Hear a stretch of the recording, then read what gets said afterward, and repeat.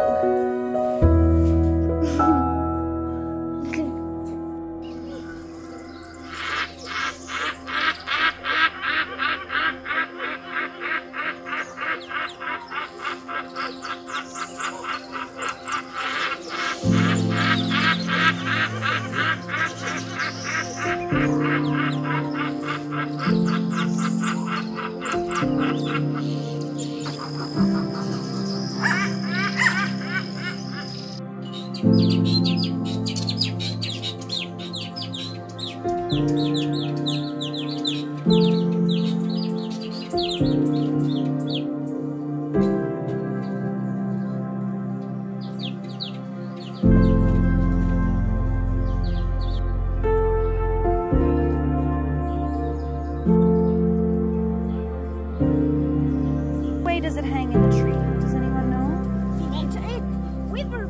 Sleep upside down. Yeah. Pretty cool, eh? So where do the babies go? They lay that outside. Can we open it and see it? They're so good at weaving, aren't they? Hey, there's a nest inside. And that's what she said.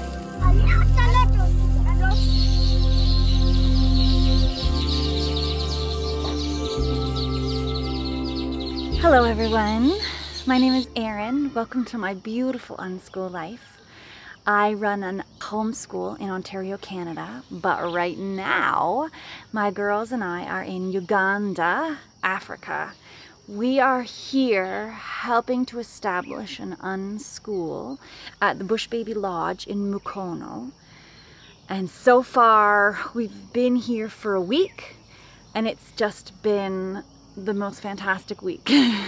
We've had so much fun. So part of what I'm doing here is trying to teach what unschooling is, both to Neil and Alice who run Bush Baby Lodge and to the two teachers who I'm working with.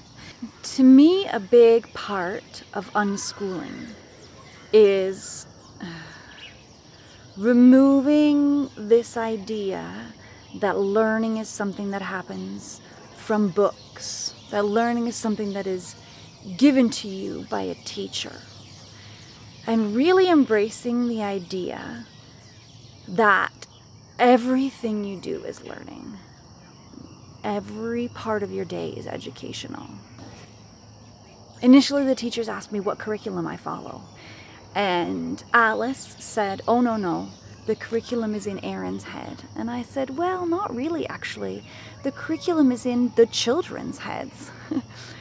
My job is to just give them the vocabulary that goes with what they're doing, is to identify the learning experiences in what they're doing. So if you watch what children do throughout the day and think carefully, what lessons are they learning with everything they do? So a big part of the girls coming here, they're learning how to keep up with the boys when it comes to outdoor play. So Bethany's learning how to pump a swing, which I've wanted to teach her for ages, but she just hadn't been ready to learn it. Bethany's becoming a much better bike rider than she was before. And Abby's decided that she wants to learn how to ride her bike, where she's never been interested in the past. They're really learning to build their physical skills. They're working on balance. They're working on climbing. And when they work on these things, they're learning so much. They're learning about their physical strength. They're learning about their emotional strength. They're developing confidence in their own abilities to learn something new and to work hard at something and improve. They're learning resilience, so they're learning not to give up when they fail at something. They're learning teamwork. They're learning to help each other when they need help. They're learning empathy. They're learning to care about the feelings of their friends when they're upset or when they're hurt. It's funny because the traditional approach to education really holds on to this idea that the core skills that children need to learn at this age are writing and reading and math. But I would argue that these are the core skills that you need to be learning at this age, that you need to be learning physical strength and emotional strength and resilience and empathy. You did it all in one pull. I would argue that these lessons should come before learning how to read and learning how to do math. I mean, can you even imagine what kind of world we would have if we all spent our formative years building our empathy and compassion and resilience and independence instead of being tied to a desk in a classroom where we can't even use the toilet without asking for permission? Don't get me wrong, we do have some desk work, but it's always because they chose it, because they have some skill that they want to develop, because they see the need for that skill.